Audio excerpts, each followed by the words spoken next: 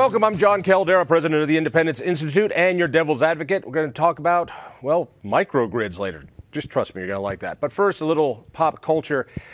The Simpsons is, what, 30 years old, and finally the inside story comes from, of other people, this Boulderite, Mathew Klickstein. Thank you for being here. Hey, thanks for having me. Appreciate it. So you helped co-author Springfield Confidential.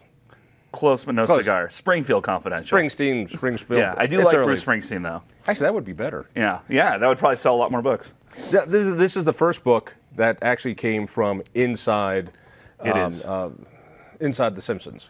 Yes, there have been obviously a number of other books that have come out over the years. Really great books, some that deal with the math of The Simpsons, some that deal with the religion of The Simpsons, books written by fans of the show. This is the first time that someone from inside the show, especially as high up as Mike Reiss, who's written for the show since it started, created many of our favorite characters, still works on the show to this day, was involved with. This is basically Mike Reiss's memoirs of a lifetime, quote unquote, 30 years of working on the show. I helped him to You were 8 years old when this thing started. I was Lisa's age, yes. Right, so Bart was older than I. I remember, I remember how revolutionary Simpsons was. It was different. Yeah. I'm a South Park fan. Sure. We'll always As live am and I. die. Live and die, South Park. Yep. And, you know, you probably get this a lot. The first 10 seasons I could probably... Excellent. I can give you it all. People know it all. Right. Me, it's just as you get older, you watch less stuff. And I haven't seen it as much recently, but no show has lasted this long. No. First of all, what's the secret? We've talked about this a lot in articles that have come up about the show, and obviously in the book itself, because that's the big question. It is now the longest-running primetime scripted American show in television history, beat out only by things like soap operas, news shows, sports, obviously. It works because it's a great group of people. They all really love each other. Even some of That's a Hollywood answer. No, oh really, my God, you know, he was so good to work with. He's such a genius. He really pulls out everything from the scene. Genius has nothing to do with being a good guy. Those two things are completely different. In fact, usually they're in conflict with each other. No, truly.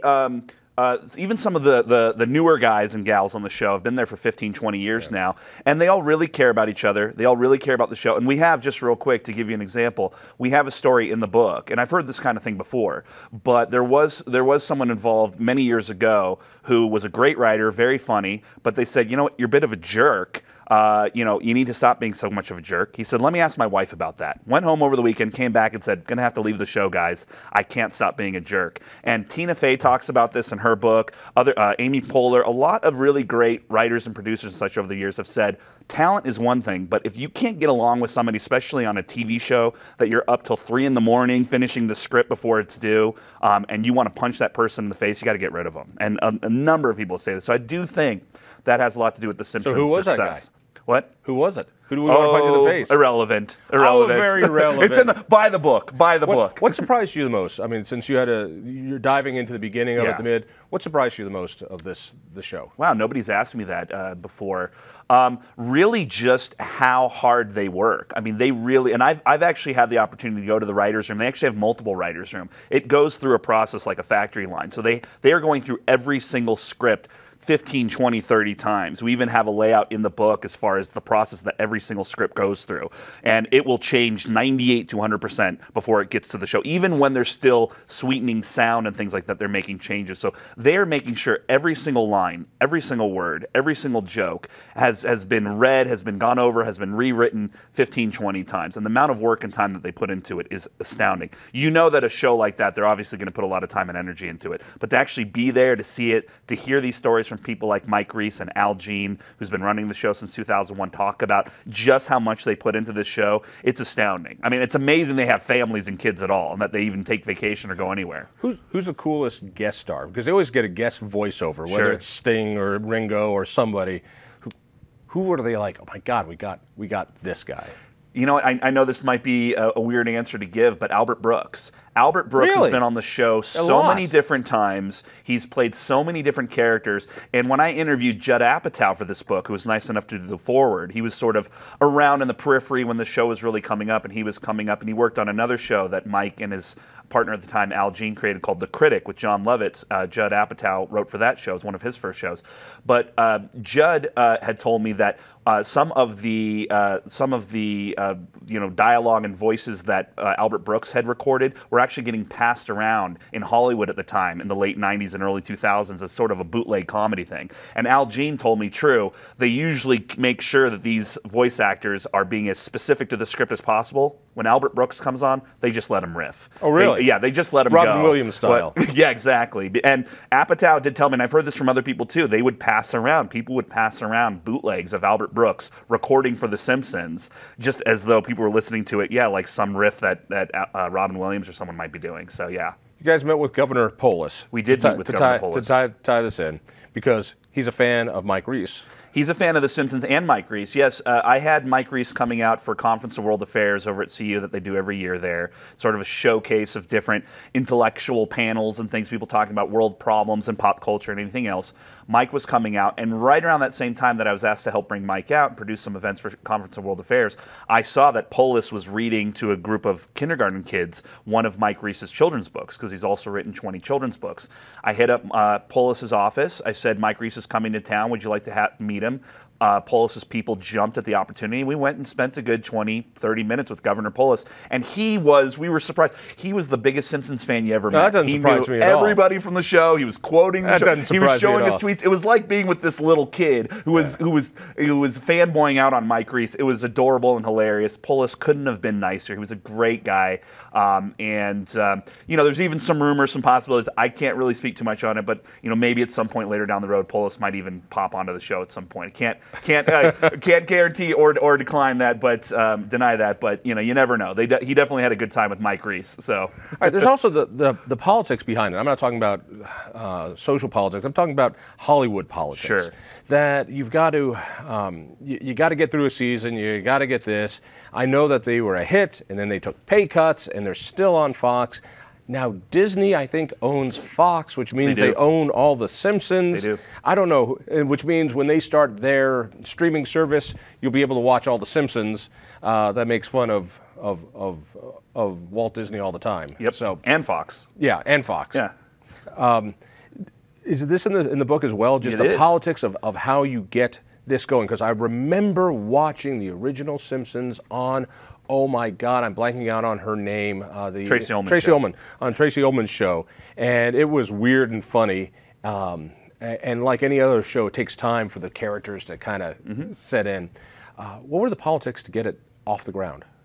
Well, you have to remember when Fox first started, it was diametrically opposed to what it is now. There was actually a really great book, I can't remember the person's name, but that just came out about In Living Color, another show that was really big right around the same time that The Simpsons was coming to Fox. When Fox started, it was considered an alternative network. It was this group of brash young people who were trying to create an alternative to the huge behemoth of ABC, NBC, and CBS. So they were bringing in things like In Living Color, one of the first, if not the first, sketch comedy show on a major network that was predominantly an African-American cast and certainly African-American behind the scene. They had for a little while the Joan Rivers Show, which was a big deal to have a female comic who was running her own talk show. They had Married with Children. Fox was the punk. Fox was the rebel. And so, of course, what else should go on there? Not only this incredibly irreverent, politically subversive cartoon series, but really you have to remember, too, the first cartoon series during prime time since maybe the 1960s or 70s with the Flintstones. So everything they were doing was very different. Stop there for a second, because what was different about that, Simpsons made a delineation that animation is for adults. Yeah. Before that, it was always kid stuff. It was always kid stuff, except the comic book world and the very earliest cartoons ever. A lot of people don't realize that, but the very earliest cartoons were for adults. You watch some of the Woody Woodpecker cartoons. Well, no, even way before that. We're going back to like Windsor McKay and that kind of thing. It was like going and seeing a vaudeville. It was like going and seeing Broadway. It was something that you got dressed up for. You saw it in the theater. You saw it in the theater. The very earliest cartoons, yes. Came on before the movie. And even before The Simpsons, you have to remember, you did have Ralph Bakshi. You did have, R. Crumb and, Fritz the Cat. You did have, But that was alternative stuff. If you were into Fritz the Cat, you were off there. You're on a college campus somewhere. Mike's Twisted Animated Film Festival.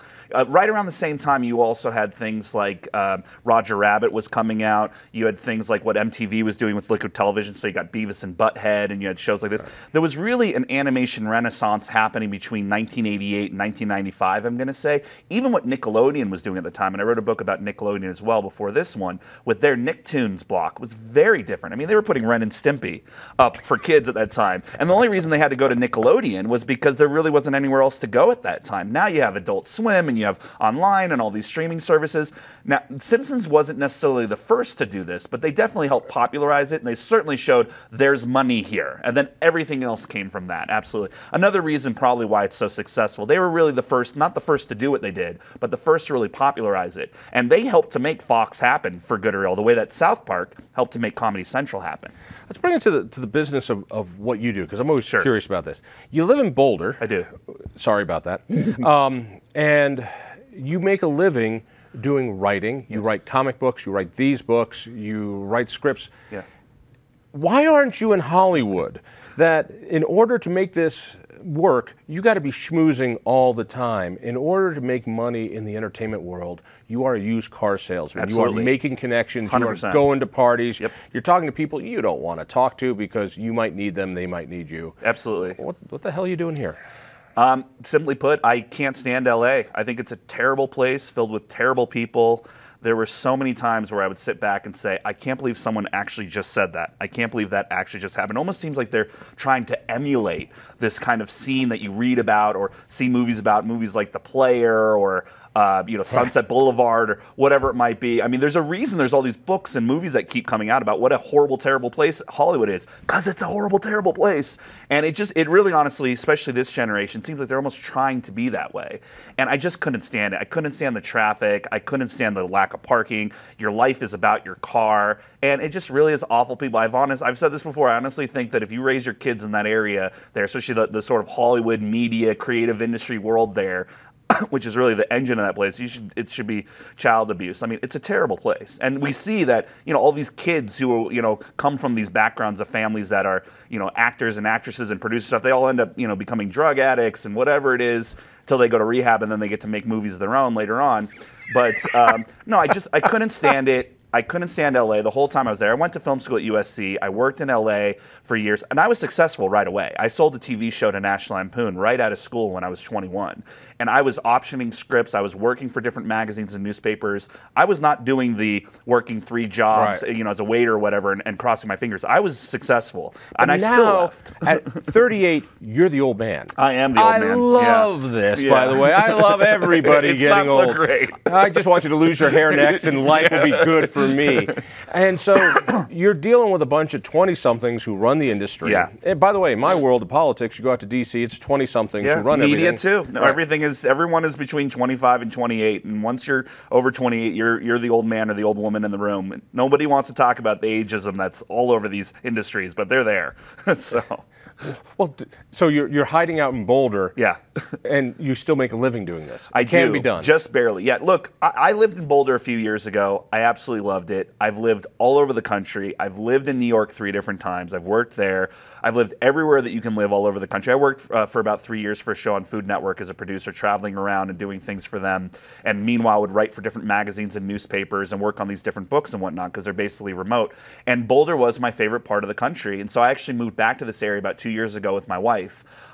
Because she loved it here too. I would rather, yes, it's a lot harder to do the kind of work that I want to do, but I would rather live where I want to live, where it's beautiful, people are friendlier, there's not as much traffic or parking problems. Yeah, Boulder's changing a lot the last couple of years. I was raised it's better here. than LA still. You people are turning my state into California, but I'll fight with you on this. I really hide even here. Truth be told, I actually live in Lyons, and before that I was in Louisville. So I say Boulder because it's a little easier. All right, people want to get the book. Sure. Any place? Springfield Confidential. Springfield Confidential. Terrific. Yeah. Thank you. Thank you. Stay tuned.